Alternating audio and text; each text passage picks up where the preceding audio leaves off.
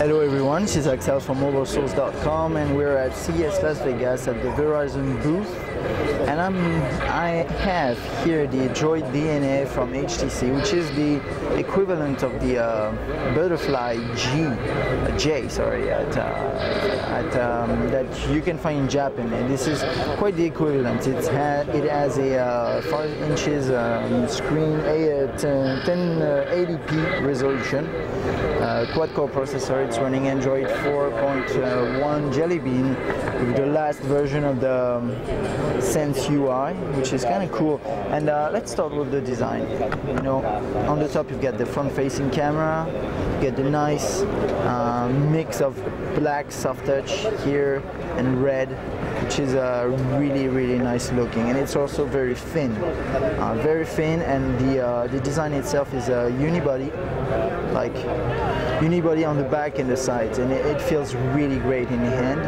I like it a lot. You get the back, home, and multitasking button, volume button here.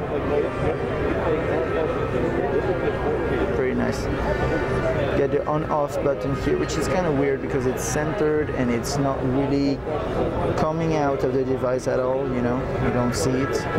So I've read reviews where they say that it's not really practical, but well, happens. Get the SIM slot, jack, nothing on the left side, and here the micro USB.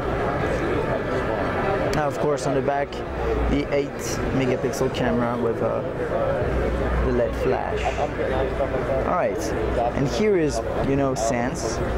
Sense in this, and it's one of it. I think it's the last version. I think it's the same one as on the yeah, it's called Sense Plus, 4 Plus, sorry, like on the HTC One X Plus, and it's 4.1.1 here.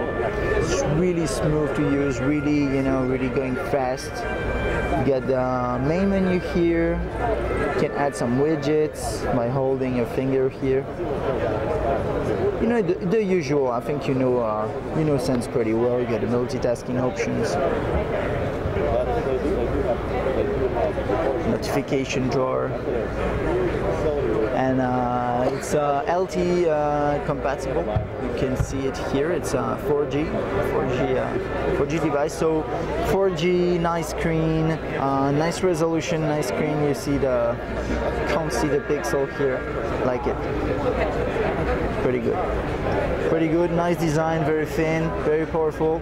I mean, that's the design. That's the device. Sorry, to have if you like HTC phones and you're looking for a nice hardware thing in with 4G option in at Verizon. If you're at Verizon, it might be a good choice, I believe. Okay, see ya.